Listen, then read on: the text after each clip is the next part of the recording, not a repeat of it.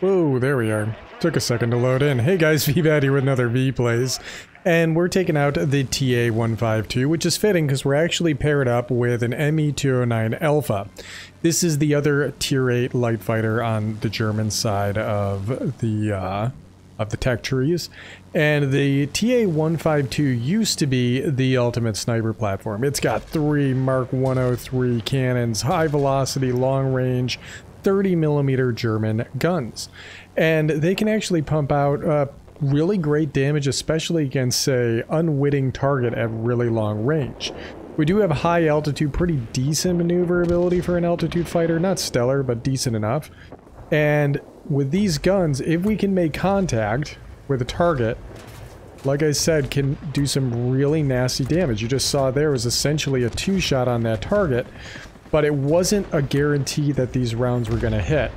Oh, a little bit of lag there on that first volley. Let's see if we can find a different target. There seems to be a heavy up high and a bomber. Alright, let's go ahead and start climbing. We're going to see if we can interrupt. See if we can interrupt their stuff. Maybe. There was a hit. I see you, light fighter. We got 2 good hits in, but it wasn't quite enough. We're going to get a bit of distance here. We do have some speed on our side. And I think we took out his engine on that initial run-in. We're going for the climb. Is he catching up to us? Ooh, those Spitfires, they are squirrely. But we definitely have altitude on him and our buddies on his 6. Now that he's caused him to maneuver. Maybe. Not quite.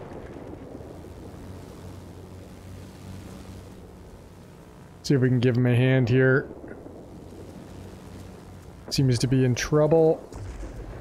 Now the 209 Alpha actually has a single Mark 103 in the nose. Come on, man, I took his tail out.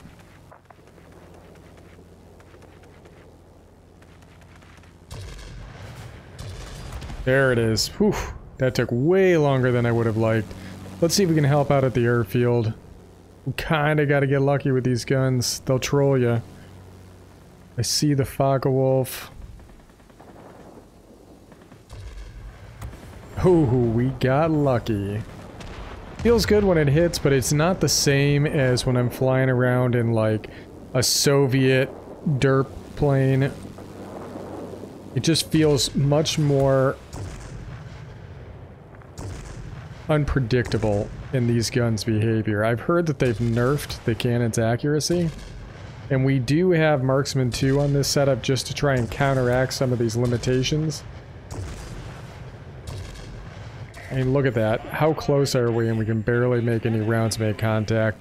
Alright, we got a couple of ground attackers over here. Let's see if we can help out with those, just to keep this area clear. We do have a bomber flight headed into the mine. Their bomber flight's heading towards our command center because we picked that up first. Good hit. There we go. A little bit luckier. That last set of rounds didn't quite go where we wanted them to. Where are you at? Man, you are barely even moving, aren't you? A little bit less lucky on that run. Those made contact, though.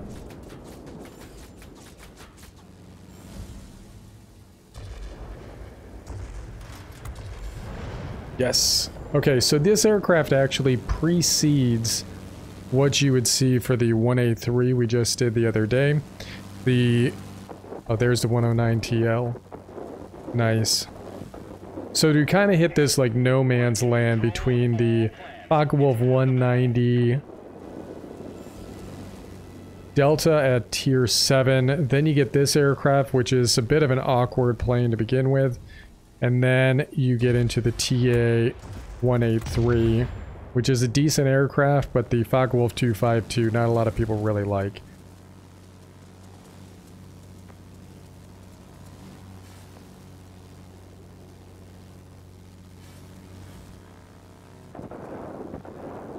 What do we got over here?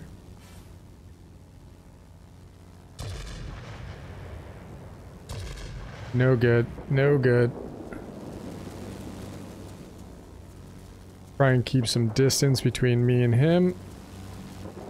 What are you? Spitfire. Alright, I'll take you up. And now we'll come back. Like I said, we do have the altitude, which is a nice change of pace from the Russian derp aircraft. We're heading into quite a few aircraft right now, so we're gonna have to be wary of that fact. No good. Oh, come on. Get out of here. Keep it up. Victory is almost ours.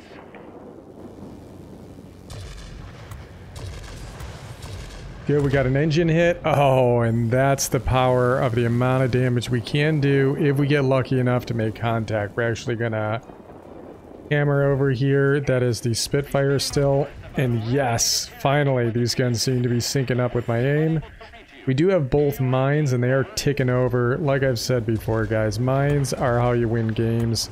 You can hold a mine. We essentially have 4 sectors right now, and the enemy kind of loses track of what the score is, because this thing will tick over, and it'll seem like you have the advantage until both these mines tick over at the same time. Now, we had a bunch of good hits on the IL-10 there, but they weren't causing nearly as much damage as what we saw with like the Spitfire or the 109 TL.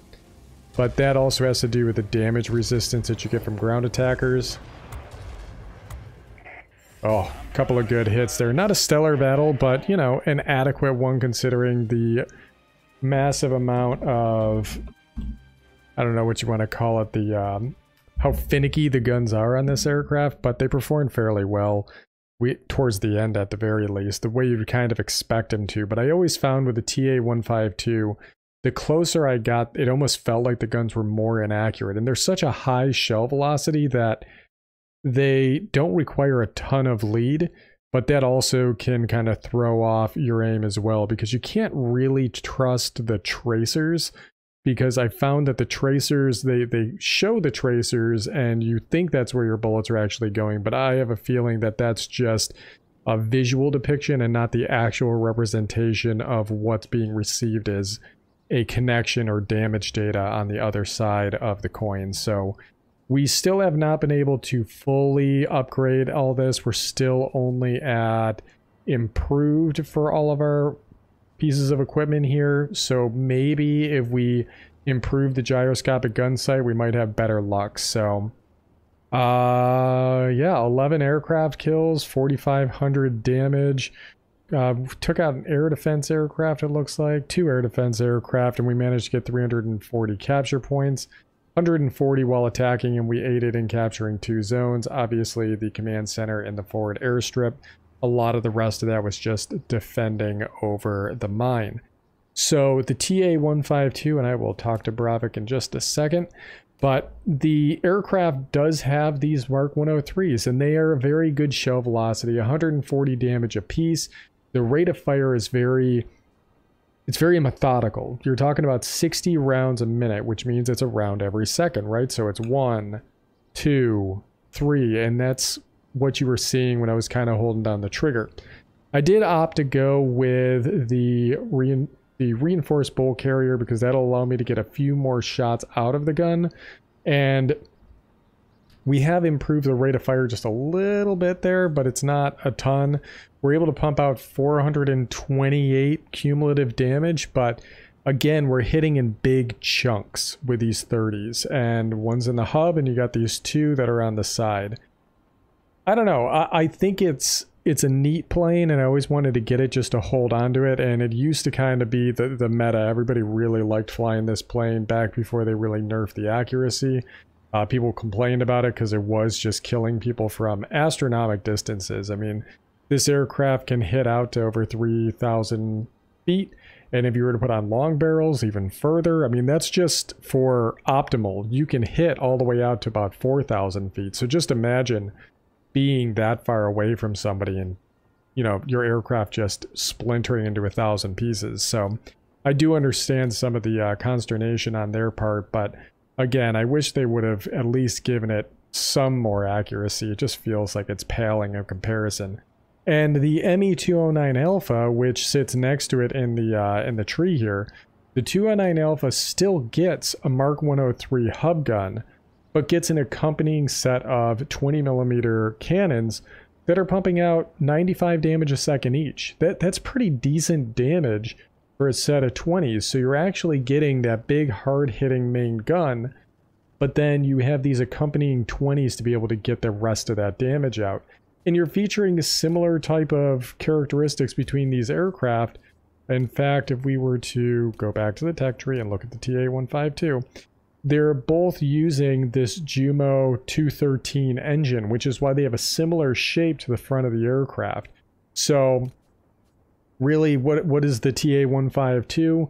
It's more damage in a single volley, but not overall damage output when it comes to functional firepower. That's what you get when you're talking about this the ME-209 Alpha.